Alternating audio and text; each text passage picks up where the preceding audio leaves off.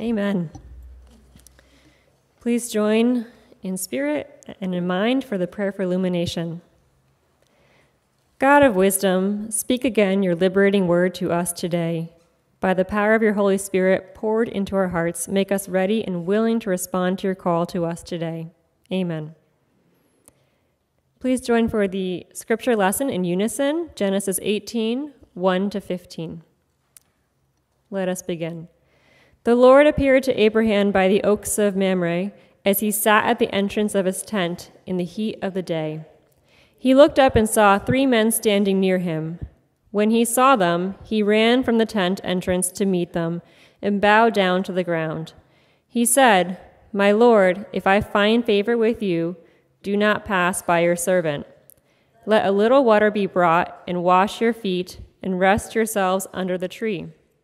Let me bring a little bread that you may refresh yourselves, and after that you may pass on, since you have come to your servant." So they said, "Do as you have said." And Abraham hastened into the tent to Sarah and said, "Make ready quickly 3 measures of choice flour, knead it, and make cakes." Abraham ran to the herd and took a calf, tender and good, and gave it to the servant who hastened to prepare it. Then he took curds and milk and the calf that had prepared and set it before them, and he stood by them under the tree while they ate. They said to him, "Where is your wife Sarah?" And he said, "There, in the tent."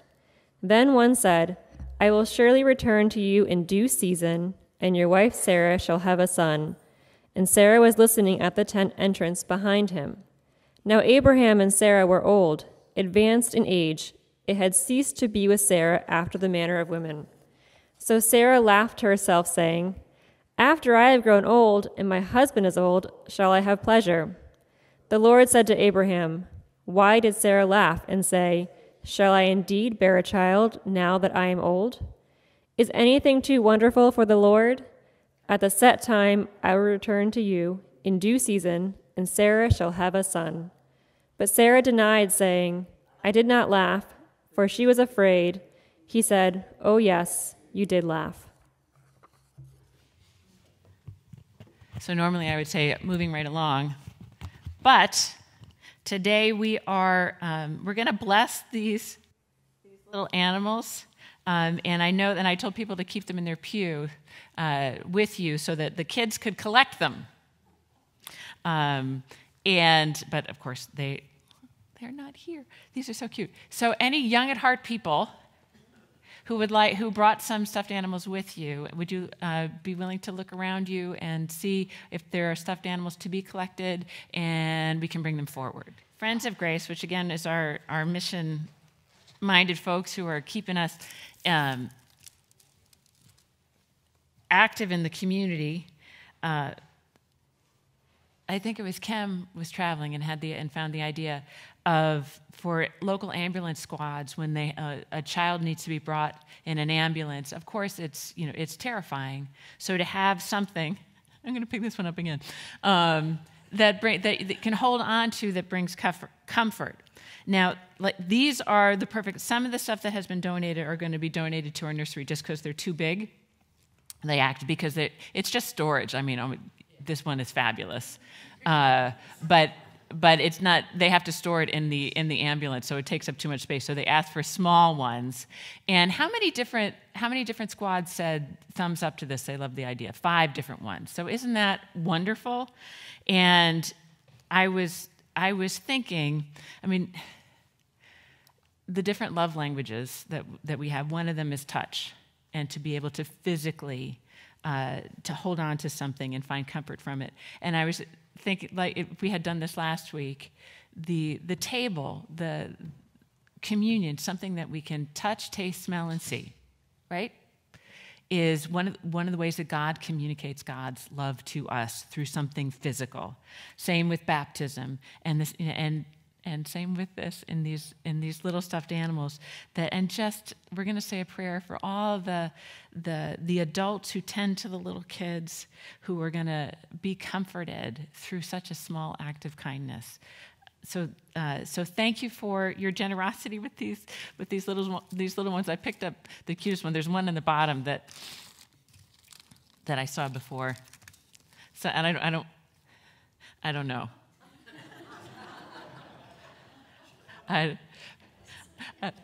But somebody will be like, no, that's mine, that's mine. But these are just adorable. But let's say a prayer. Gracious God, we are grateful that all the creative ways that we can show your love to others. And they're not going to know who did it, and they're not going to say thank you, the kids or the families, but the ambulance squads will. But that's not the important part. It's the love that we get to share.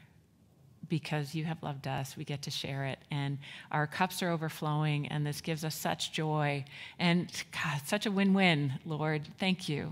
Thank you for the idea. Thank you for all the folks who have showed up, and this is going to be ongoing, so folks can continue to bring stuffed animals. It is going to be ongoing. I'll check that after I finish the prayer. But Lord, just bless this and bless the folks with healing and peace of body, mind, and spirit. We pray in Jesus' name. Amen. The lectionary reading comes from the Gospel of Matthew, chapter 9, verse 35, and then continuing into chapter 10 through verse 23. This is called part of what is called the missionary discourse. Then Jesus went about all the cities and villages, teaching in their synagogues and proclaiming the good news of the kingdom and curing every disease and every sickness. When he saw the crowds, he had compassion for them because they were harassed and helpless, like sheep without a shepherd. Then he said to his disciples, "The harvest is plentiful, but the laborers are few. Therefore ask the Lord of the harvest to send out laborers into his harvest." Then Jesus summoned his 12 disciples and gave them authority over unclean spirits to cast them out and to cure every disease and every sickness. These are the names of the 12 apostles. First, Simon, also known as Peter, and his brother Andrew. James, son of Zebedee, and his brother John. Philip and Bartholomew. Thomas and Matthew, the tax collector. James, son of Alphaeus, and Thaddeus. Simon the Cananean, and Judas Iscariot, the one who betrayed him. These 12 Jesus sent out with the following instructions: "Go nowhere among the Gentiles and enter no town of the Samaritans, but rather go to the lost sheep of the house of Israel. As you go, proclaim the good news. The kingdom of heaven has come near. Cure the sick, raise the dead, cleanse the lepers, cast out demons. You received without payment, give without payment. Take no gold or silver or copper in your belts, no bag for your journey, or 2 tunics or sandals or a staff, for laborers deserve their food. Whatever town or village you enter, find out who in it is worthy and stay there until you leave. As you enter the house, greet it. If the house is worthy, let your peace come upon it, but if it is not worthy, let your peace return to you. If anyone will not welcome you or listen to your words, shake off the dust from your feet as you leave that house or town. Truly, I tell you, it will be more tolerable for the land of Sodom and Gomorrah on the day of judgment than for that town. See, I am sending you out like sheep into the midst of wolves, so be wise as serpents, and innocent as doves. Beware of them, for they will hand you over to councils and flog you in their synagogues, and you will be dragged before governors and kings because of me, as a testimony to them and the Gentiles. When they hand you over, do not worry about how you are to speak or what you are to say, for what you are to say will be given to you at that time. For it is not you who speak, but the Spirit of your Father speaking through you. Brother will betray brother to death, and a father his child, and children will rise against parents and have them put to death. And you will be hated by all because of my name, but the one who endures to the end will be saved. When they persecute you in one town, flee to the next. For truly I tell you, you will not have gone through all the towns of Israel before the Son of Man comes." This is the word of the Lord. Thanks be to God. And let us join our hearts in prayer. Gracious God, I pray that the words of my mouth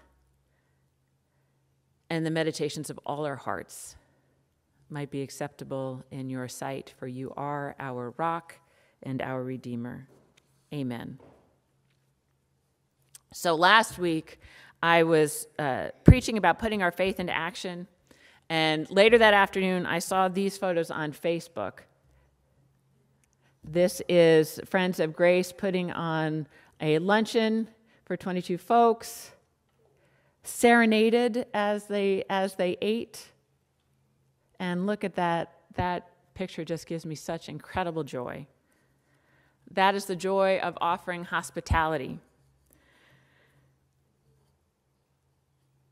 I just think, 22 food insecure people serve delicious food by smiling faces with gorgeous music playing in the background.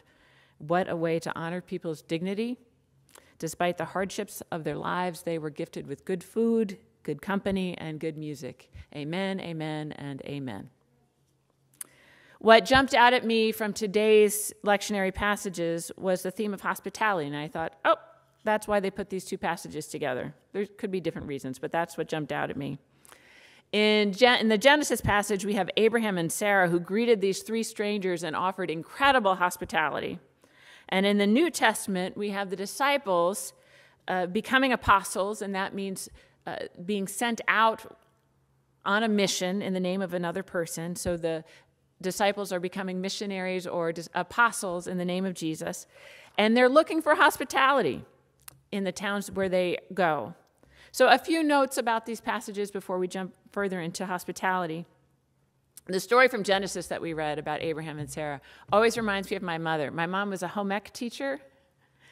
And if there are younger people here, I would say, look it up.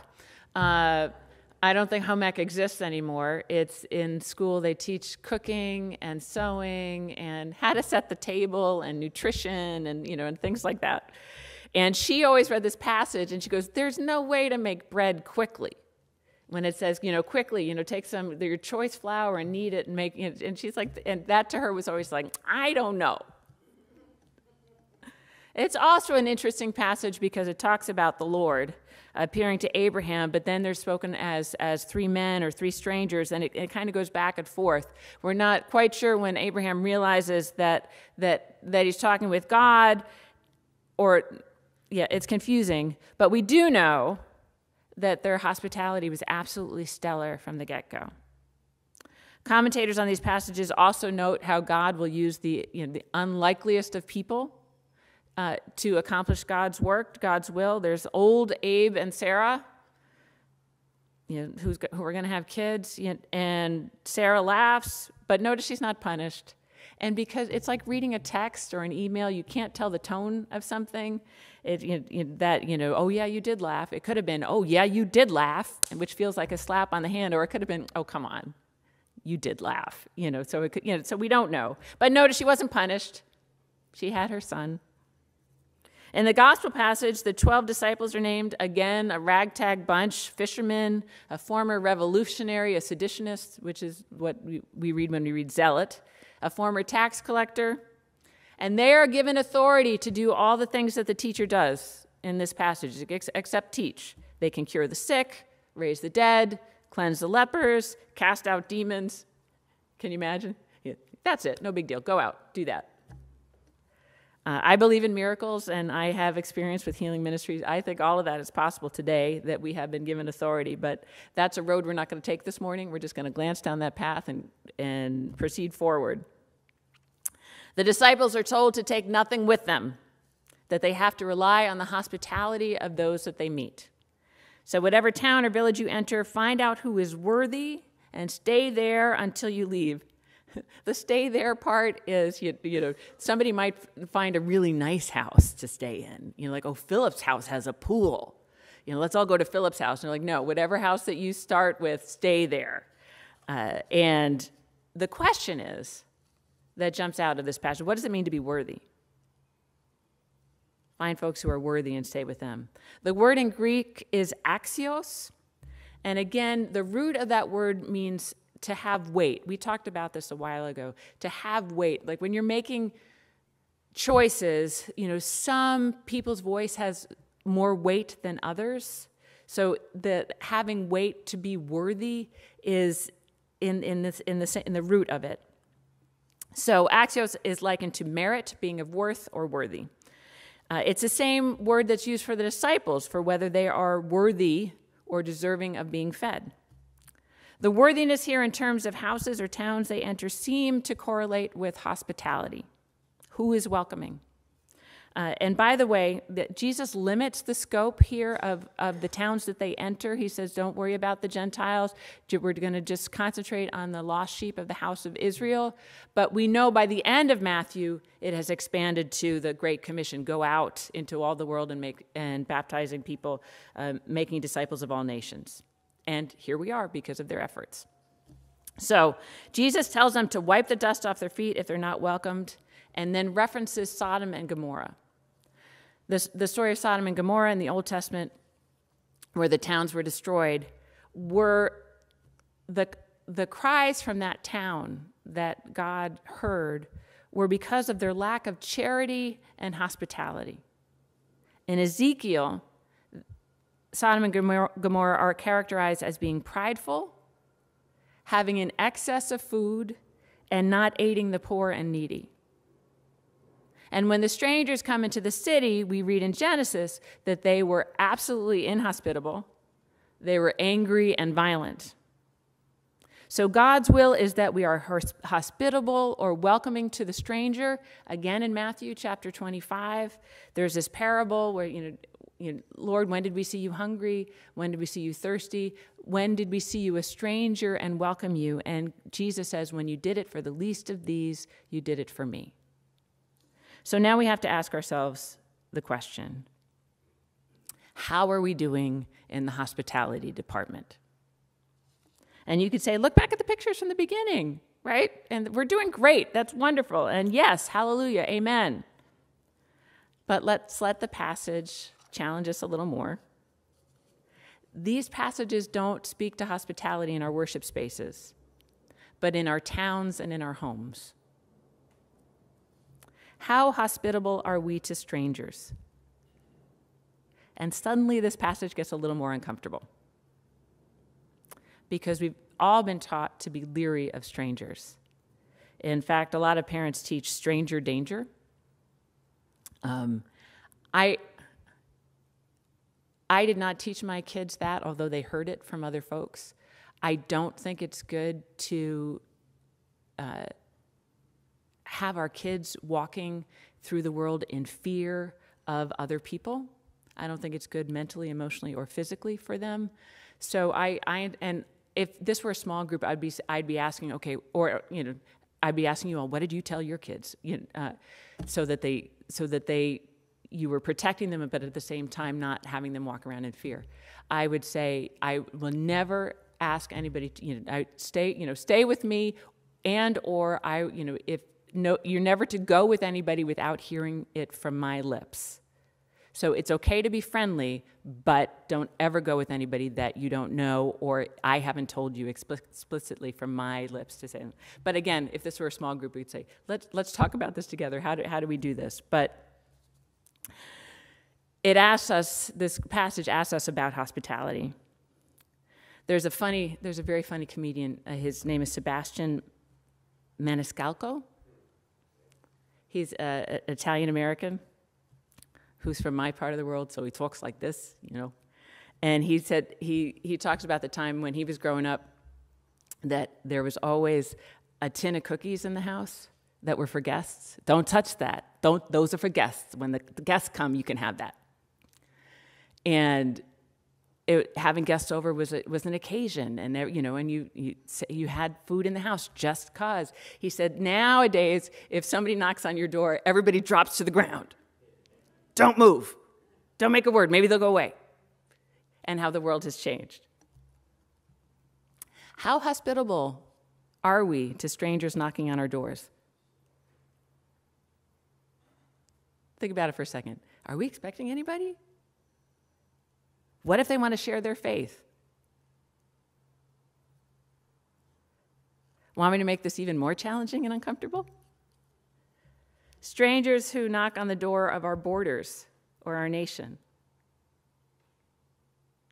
What is the faithful thing to do? I'm not writing prescriptions. I'm just inviting us all in the struggle. Our faith is lived out in our world, and we've got to wrestle with this stuff. The sins of Sodom and Gomorrah were that they lacked charity and hospitality. In Ezekiel, they are characterized as being prideful, having an excess of food. They did not aid the poor and needy. In Matthew, when did we see a stranger, Lord, and welcome you? What is the right thing to do? The apostles were called to proclaim the kingdom of God. The kingdom of God is here. What is that? What does that look like? We pray for it every week. How do we live it out? Again, inviting everybody into the struggle. I don't know the answers. In practical terms, what does it mean for how we interact in our homes, on our streets, and in our nation? What does it mean to be hospitable? So let me tell, I've been debating about whether to share this story, but I'm going to go for it. I'm so grateful. I am not a city girl. I live, I think, in Reburbia, which is a suburban area next to a rural area. You know, if you want to go see horses, you can, come up by me. And for folks to know, I live up in Sparta, which is Sussex County, which is Reburbia. And my daughter and I just took a trip to California. We flew into San Francisco, and then we drove down to Los Angeles. And everybody had told us in San Francisco there's a lot of homeless and to be careful. And there were a lot of homeless. And every morning, Eve and I went out to find a cup of coffee. Not just a cup of coffee, a latte with oat milk, which costs, right? And on Yelp, you can find all these, fabulous places. So our hotel, when you're in San Francisco, is close to Chinatown. And anyway, we found a good review, and we went to this place for coffee. And as we're walking on the street, this man approached me, and he asked me something, and I didn't quite understand it, but I thought he was asking for money, and I said, and I'm sorry. And that's when I'm like, I should keep change in my pocket, or singles in my pocket, because I'm not going to pull out my wallet, right? And then Eve said to me, I think he asked you for a cup of Earl Grey tea.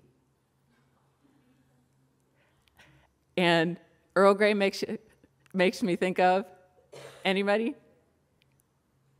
I'm looking at you, Christian. Captain Picard, thank you. Star Trek, and it's also my favorite. Any other Trekkies here? All right, so that's Captain Picard's favorite drink is Earl Grey tea. So, and it's mine too. So anyway, I'm like, Earl Grey tea, isn't that crazy? And anyway, so we're going in to buy our designer coffee, and he follows us in, and then I heard him more clearly. He's like, would you be willing to get me a cup of Earl Grey tea? And I said, yes, I would be willing to buy you a cup of Earl Grey tea. So I get us the coffee, and we split a Danish, and we go and we're waiting for it. And we had wanted to sit by the window, but the window seats were taken. And my friend is sitting over there, and we're sitting here.